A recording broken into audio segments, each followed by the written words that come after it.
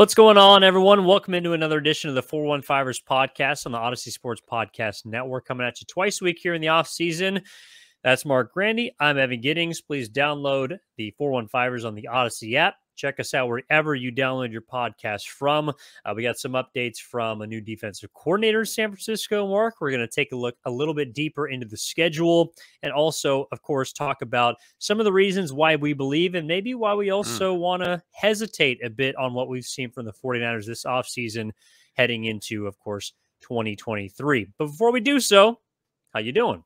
I'm doing well. Yeah, it was a tough ending for a Bay Area team this weekend. Of course, the Golden State Warriors are over with. I know baseball season is really just beginning, but with the end of basketball season, I can't help but feel like we're a step closer to football. So I'm sad about the Warriors. I'm sad that it ended the way it did, especially to the Lakers. But it does get me a little bit more excited for football season. I know we're really not that much closer. It just kind of feels mentally to me. Of course, before football starts, you have to have basketball end, and now we have that at least in the Bay Area. So it feels like we're inching closer to football, which excites me. But overall, I'm doing well, Evan. How are you? I'm good. And that's a great point. Like, I wonder where for everyone the football season officially starts, kind of deal. I know for a lot of people it's 365, and that's understandable because it seems like it never stops. And the carousel, of course, that keeps this podcast moving, we are very much appreciative of. But for everyone, okay, like, am I done? Obviously, at the end of the regular season or wherever your team finishes in the playoffs, but then where do you pick back up? I think that's a really interesting question. And if anyone would like to let us know, we are more than happy to discuss it. But what we're going to be leading off today with, Marc, is the new DC. Steve Wilks came over from Carolina this offseason, of course, replacing DeMeco Ryans, who takes the head coaching job with the Houston Texans. And this was one of the first times we had heard him publicly speak, was available to the media and the press as recording on Monday here, for those of you listening on Tuesday. And, was asked kind of a myriad of things about how he's going to approach this defense, maybe some of his additions, and a couple of things that caught my eye, Marc. One, the fact that he's admitting, hey, like, if it ain't broke, don't fix it, basically. You're inheriting the number one offense as far as points per game and yards allowed per game are concerned. So you probably don't need to tinker a whole lot. But also the foundation that was agreed upon with Shanahan, he's going to try and maintain. There's a couple of adjustments he did reference a little bit, which we can dig into. But the other part that he discussed was the fact that his guy from Carolina, Isaiah Oliver, kind of comes in as the expected nickel cornerback. And so we were discussing before the pod, with 19 of 22 guys from last year coming back as starters, where were the openings? We discussed the kicker, we discussed kind of the nickel spot, but Steve Wilks gave us some clarity on where those position battles might be happening based on who the starters were at the end of last season. Yeah, it's one of the key spots that we didn't really have an answer to yet was nickel corner, and it's a really important spot. The 49ers and really every team across the NFL in today's day and age where teams just pass so much, everyone plays a lot of nickel corner. I know we're going to kind of run through how the team starting lineup might look different now that we have most of the roster kind of sorted out. How many different starters should you expect this year to next year? I know technically you can, include 3 starting linebackers, which some teams do, a lot of teams do, but more often than not, the 49ers start 3 corners and just 2 linebackers because they play nickel so much.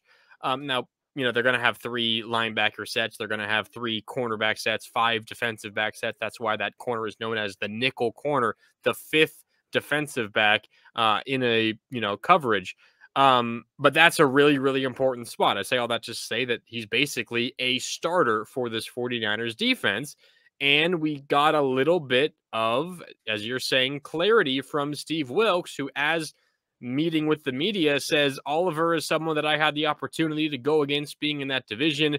We didn't exactly know what was going to happen in free agency with Jimmie Ward, of course, who left to go to the Houston Texans. And then when that didn't happen, we wanted to make sure that we got the best nickel in free agency. And that's what we went out and did. So I'm excited about Isaiah Oliver, is what new defensive coordinator Steve Wilks said about him. So it seemed pretty clear, Evan. The 49ers were thinking, all right, if we can get Jimmie Ward back, that would be great. He was great as a nickel last year. We already know what he can do as a safety. But if we can't, well, let's go out and get the best guy we possibly can to fill that position. So it seems to me, at least, Evan, that was the plan from the get-go, that they expect Isaiah Oliver to be starting quality at that position. And then what does it mean for the rest of the defense? We can get into that. But I think it does give me a little bit of, I don't know, encouragement. It makes me feel a little bit better about the plan for the 49ers defensively, that they went out and got what they think is one of, if not the best, nickel corner guys, and they expect him just to slot in and fill that role. It leaves all the other depth and all the other pieces to fill in some holes elsewhere. Yeah, so Isaiah Oliver from Atlanta, the guy I was referring to earlier, Miles Hartsfield comes from Carolina with Steve Wilks. But as far as the defense is concerned, that 4-3 setup, really the only other spot to me, Mark, that was kind of open in that defense that they run primarily. I mean, you can occasionally put a slot a third linebacker in there, whether it's Demetrius Flanagan Fowles, Oren Burks, new draftee D Winners, whoever else is going to be that third linebacker is certainly up for grabs. But the nickelback is very important, and we saw Jimmie Ward man that position well last year. Really the only other position that, in my opinion, Mark, on defense, and that Steve Wilks is going to have to, I guess, not put up for grabs, but make some evaluation on, would be the other defensive end spot. And Drake Jackson probably has the short path to that at this point. But he referenced specifically in his press conference the want to play with speed, and Jackson can add that. That's also a reason, like why you mentioned two linebackers is primarily what they play with. Dre Greenlaw, Fred Warner, two of the fastest downhill and sideline to sideline linebackers in football. And he discussed, Wilks did, the fact that he wants to blitz with those guys a lot more this year. So, if you're looking at defensive end, you're looking at nickelback, it does appear like there is more, or I should say less fog from the defense and more clarity coming into the picture as far as what Wilks wants to do. But at the end of the day, I don't expect him to tinker with this a whole lot. The question to me more is, if and when they do face adversity, if and when teams are able to put points up against them, how do you adjust more schematically, of course, than utilizing your roster, because he inherits the best in football, frankly. Yeah, no, I mean, there's a ton of talent on both sides of the football, but specifically on defense, you're right. The left defensive end spot is something to keep an eye on throughout camp. I think the 49ers are hoping, we'll see how it actually works out, but I imagine they're hoping it is Drake Jackson. He had a pretty good start to the year last year, Evan, if you remember. But there were a few times down the stretch where he was a healthy inactive. He wasn't even active on game days, and it's not because of an injury. The 49ers wanted depth elsewhere, and, they activated a number of defensive linemen above him. So it wasn't the best close to his rookie year, but you're right. I mean, he's got to be the most athletic, quick, athletic freak the 49ers have as a defensive end, other than, of course, the best defender in football in Nick Bosa. No one's going to be better than him at those sorts of things. But it does seem pretty clear to me that Drake Jackson is the next most athletic guy that they have. I mean, the other options are Kerry Hyder Jr., who, of course, we know he's been with the 49ers for multiple years and multiple stints now. On the outside, you have a couple of guys you just brought in Austin Bryant and Cleveland Farrell as well. Those are the guys competing for that spot. But if I had to handicap it, I would put Drake Jackson as the clear favorite to be that starter week one at left defensive end. And that's certainly the hope for the 49ers. You spent your highest overall pick. It was a second-round pick, but your highest overall pick on him in 2022. You hope going into his sophomore year that he is a starter and you can rely on him to play the majority of snaps opposite Nick Bosa.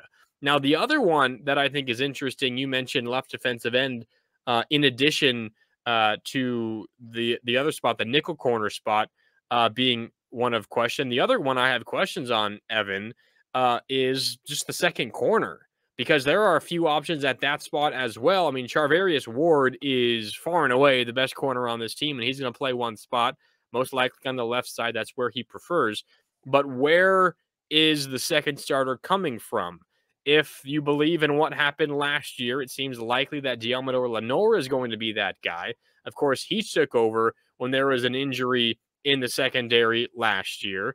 And he didn't do great, but he wasn't bad. The other options there are Ambry Thomas, who's in the same draft class as Diamador Lenore. Also Samuel Womack, who was a rookie last year, and there was a lot of talk about him in the preseason and early in the season. And then I know Quantrez Knight is a name that got a lot of run last year in the preseason and is probably going to have a bit of a hype train coming for him this offseason as well. I know there are a lot of people out there that really like him. But that's another spot I'll be keeping an eye on. I think similar to Drake Jackson, Evan, if I were to handicap it, I'd say Diamador Lenore is a pretty high favorite, but it's not a done deal by any stretch of the imagination. If one of those guys that I mentioned has a fantastic offseason and really impresses, they could certainly be the team starting number 2 corner. Well, and that's why, Mark, I think that the comments that Steve Wilks made about some slight adjustments to the defense were interesting to hear, because obviously DeMeco Ryans, before him Robert Saleh, have created a dominant unit on defense, and there hasn't needed to be much adjustment. But one thing that caught my eye, or ear, I should say, is the fact that not, in addition to wanting to blitz more to utilize the speed of Fred Warner and Dre Greenlaw, was also playing more man.